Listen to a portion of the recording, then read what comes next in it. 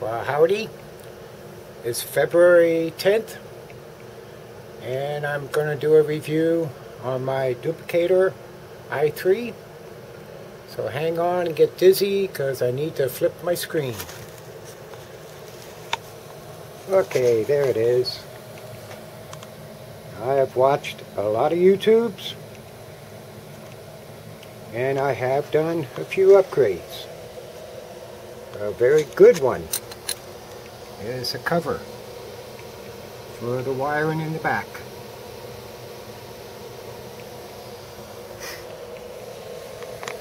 I did do some turn wheels.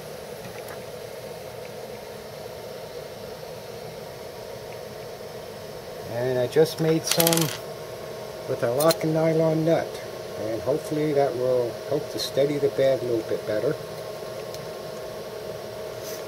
This platform is a Gecko Tech, which I got off Kickstarter over a year ago and just came in. And it looks like I've already scratched it. The bed wasn't level. Another major upgrade was going to the larger bearings. One on top, one on the bottom, 3 of them on the platform. My prints started coming out beautiful. I mean, silky smooth.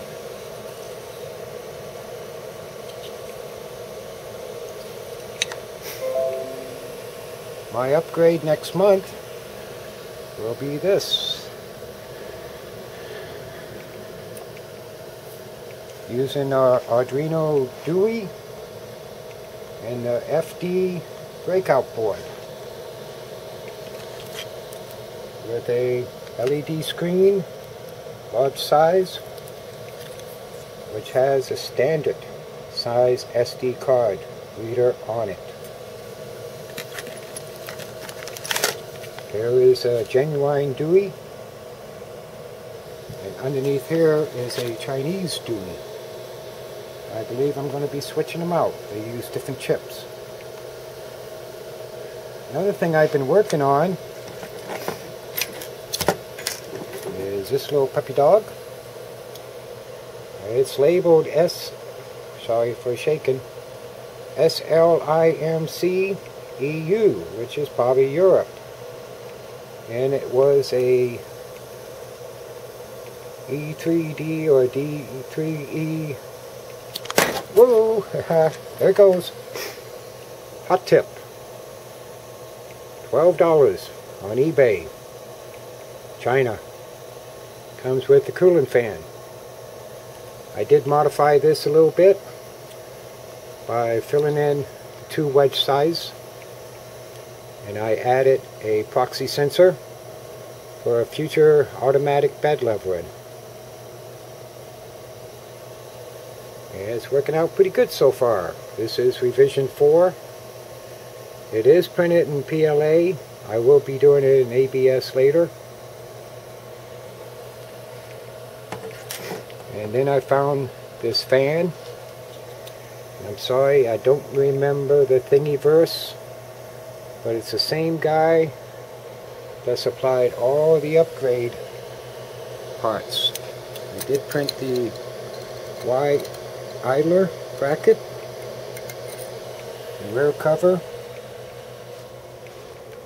I was going to mount the control box to the printer, which, like he says, it's a pain in the butt.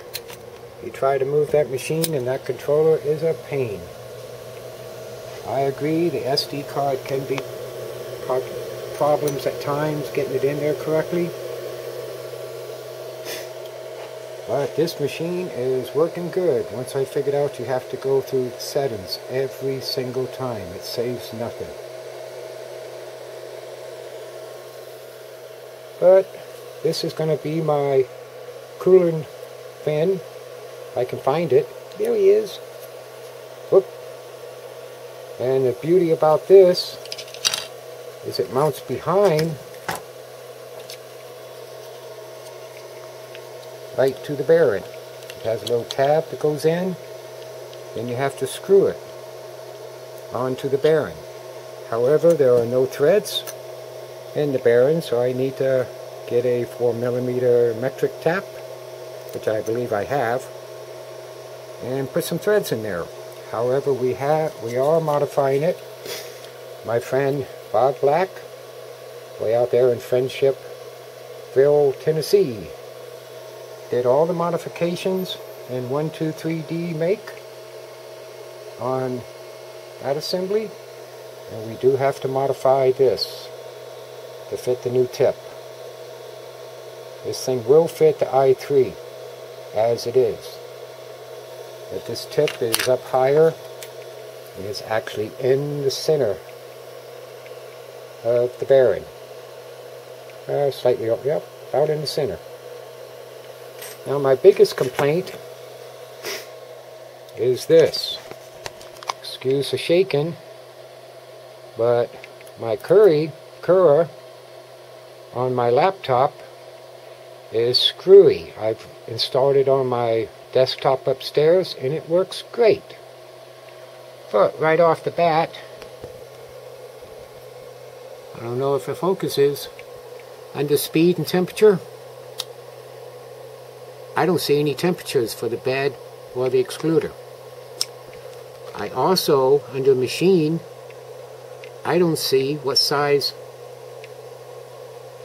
filament I'm using, 1.75. Another problem I've noticed, and I'll just open this one. Whoa, did he come out big or what?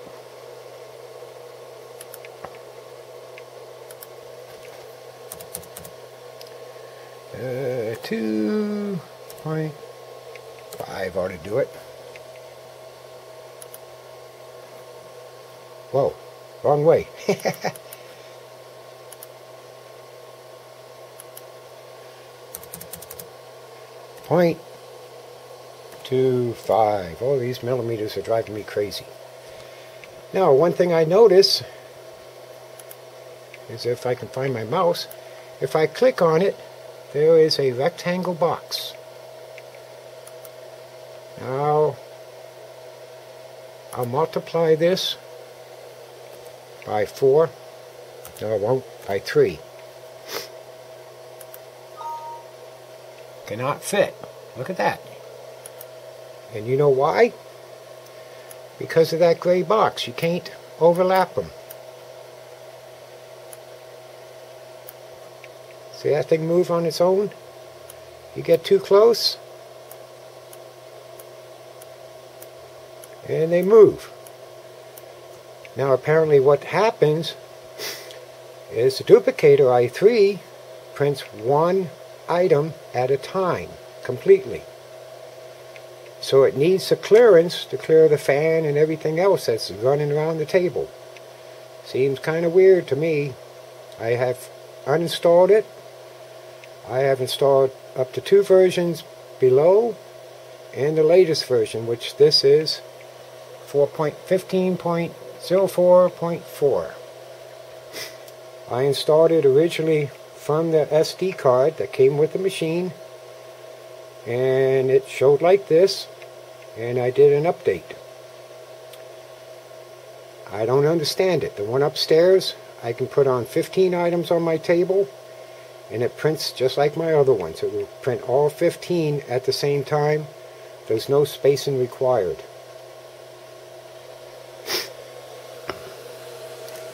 This is another print I did.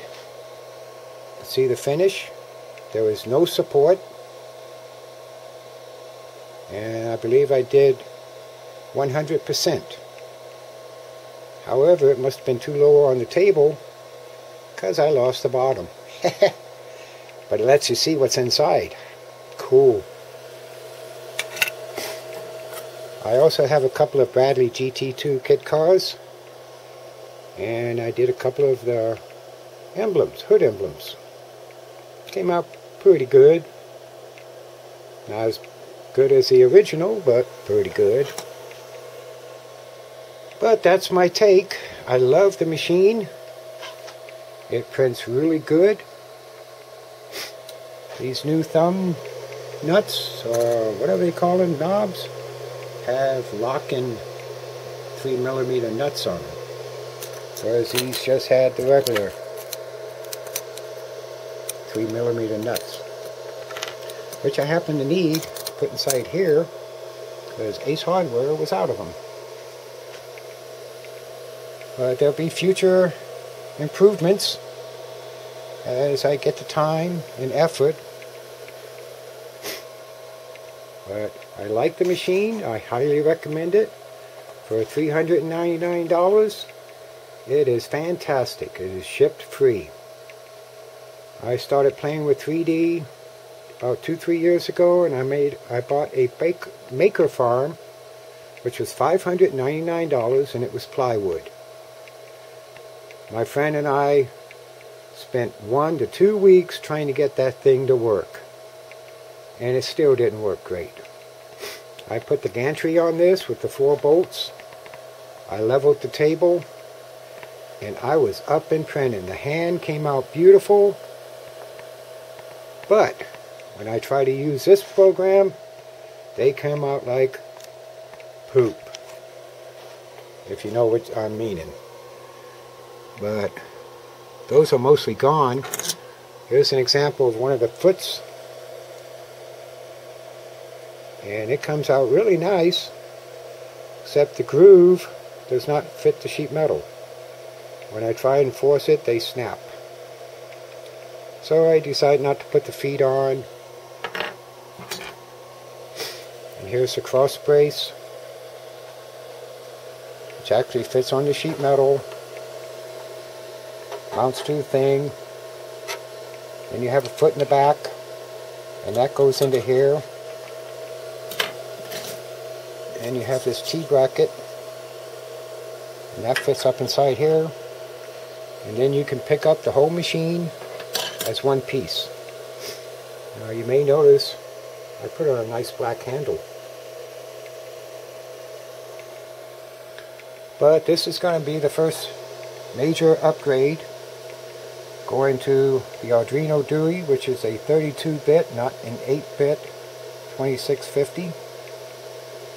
It has the high-resolution stepper drivers, and believe it or not, it was $45 shipped. In 2-3 years since I started playing with this, prices have halved or more. I can buy a hot plate for $12. I used to pay $25. I bought a DUI off Amazon for $11. Used to be like $30 or $40. I bought the hot tip assembled with the heater and the thermistor and the fan and the hose coupler and the hose for $12 shipped. I don't believe the prices today. A lot of competition, which is really helping us to bring the prices down. There are some of the things I've printed out. It's all PLA. I do have some ABS, which I had used on my Delta machine. So I pulled that out to practice with it. For some reason it's loose. I don't know what happened to the roller. And I got half a roll of black left. I got some bronze and some orange. Everything else is 3.0, which is what I used on the Maker Farm.